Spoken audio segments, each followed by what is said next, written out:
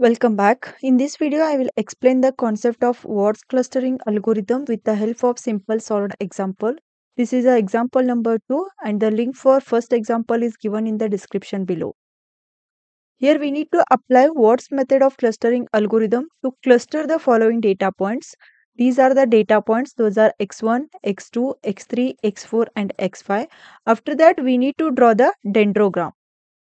In the words clustering algorithm, initially we will consider all the data points as its own cluster so that all these 5 data points are become initial clusters, and this words method minimize the increase in total within cluster variance when two clusters are merged. In the first step of words clustering algorithm, we need to compute pairwise merging cost, that is delta.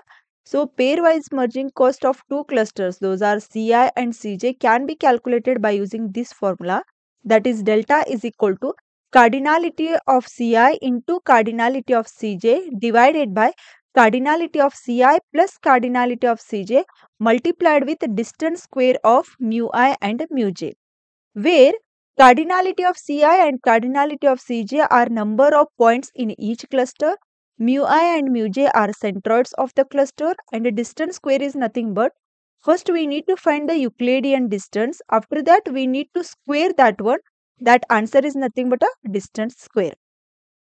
In the first step, we will consider all these data points as a clusters, and all the clusters are containing one point, so that cardinality of Ci and cardinality of Cj which is equal to 1, and centroids mu I and mu j are the points themselves.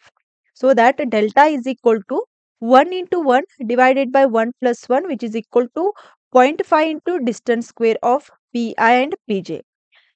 Here we need to do the pairing of all the clusters like x1, x2, x1, x3, x1, x4, x1, xy, and x2, x3, x2, x4, x2, x5, x3, x4, x3, x5, and x4, x5. That is what I have written here. Once you find the pairing, next we need to find the Euclidean distance between these two clusters. Here we have two clusters x1 and x2.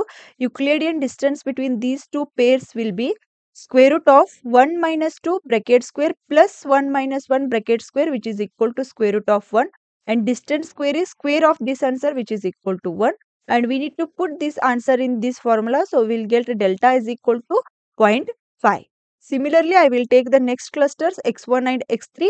For this one, Euclidean distance will be square root of 1 minus 4 bracket square plus 1 minus 2 bracket square which is equal to square root of 10, and distance square is square of this answer which is equal to 10, and delta is equal to 0.5 into distance square, that is 10, which is equal to 5. Similarly, we need to find the merging cost for all the pairs. Once you find the merging cost for all the pairs, next we need to check which pair is having the minimum merging cost. Here we can see that pair x1 and x2 having the merging cost 0.5, which is the minimum merging cost here. We'll get the new cluster as x1 and x2. Once you find the new cluster, next we need to find the new centroid for these two clusters. So that new centroid will be 1 plus 2 divided by 2, 1 plus 1 divided by 2 which is equal to 1.5, 1. And this cluster is having two data points, so that the cluster size will be 2, and the remaining clusters are x1, x2, x3, x4 and x5. After that, we need to recalculate the merging cost for the new clusters by using this formula. Here again we need to do the pairing like x1, x2, x3, x1, x2, x4, x1, x2, x5, x3, x4, x3, x5, x4, x5. After that, we need to find the merging cost for all the pairs. So first I will select the first pair, that is x1, x2 with x3. So for this one, Euclidean distance will be square root of 1.5 minus 4 bracket square plus 1 minus 2 bracket square which is equal to square root of 7.25, and distance square is square of this answer which is equal to 7.25, and delta can be calculated by using this formula. But here cardinality of Ci will be 2, because in the x1 and x2 cluster we have two data points, so that the cardinality of Ci will be 2 and cardinality of Cj is 1, because in this cluster we have only one data point, that is x3. So that once you put these two values and once you put the distance square value, we will get the merging cost for first pair as 4.833.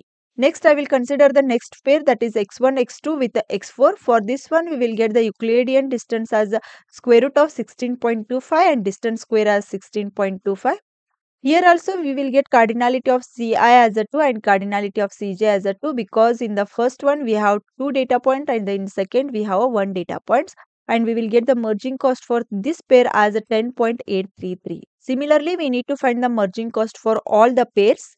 Once you find the merging cost, next we need to check which pair is having the minimum merging cost. Here we can see that the pair x3, x4 and x4, x5. These two pairs are having the merging cost which is equal to 1. That is the minimum merging cost here. So in this we can select any one pair and we need to merge it. For time being, first I will consider x3 and x4 and I will merge x3 and x4.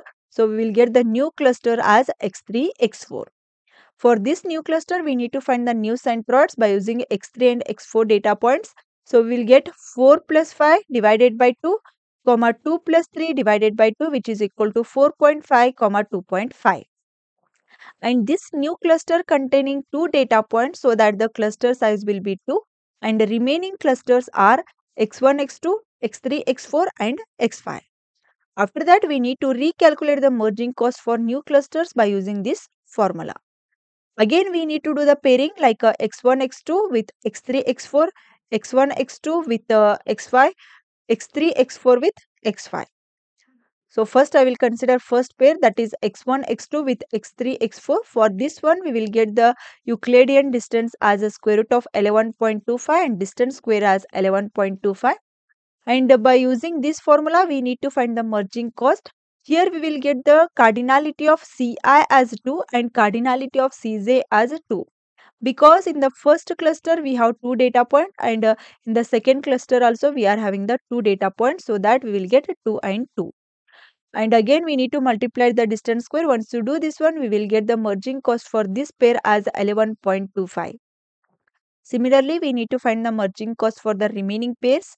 Once you find the merging cost, next we need to check which pair is having the minimum merging cost.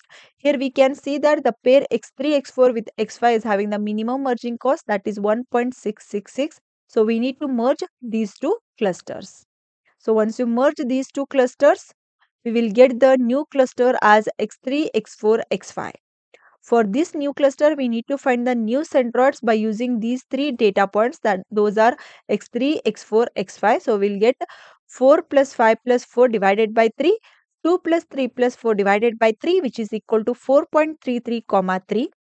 And this new cluster containing 3 data points, so that the cluster size will be 3, and the remaining clusters are x1, x2 and x3, x4, x5. After, we need to recalculate the merging cost for the new clusters by using this formula. After that, we need to do the pairing like x1, x2 with x3, x4, x5. For this pair, we need to find the Euclidean distance.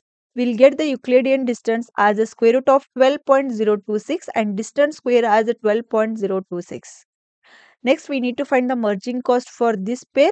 Here we will get the cardinality of Ci as a 2, because in the first cluster we have 2 data points, and we'll get the cardinality of Cj as a 3, because in the second cluster we are having the 3 data points. So once you find the distance square, we will get the merging cost for this pair as 14.433. So here we have only one pair, so we need to merge these two cluster. After merging these two cluster, we will get the final merge as x1, x2, x3, x4, x5. Once you find the final merge, next we need to draw the dendrogram. Here we merged x1 and x2 with the merging cost 0.5. After that, we merged x3, x4 with the merging cost 1. And we merged x3, x4 with x5 with a merging cost 1.666. Finally, we merged x1, x2 with x3, x4, x5 with a merging cost 14.431. So this is how we can find the merging cost and we can draw the dendrogram. I hope the concept of Watts clustering algorithm is clear. If you like the video, do like and share with your friends. Press the subscribe button for more videos. Press the bell icon for regular updates. Thank you for watching.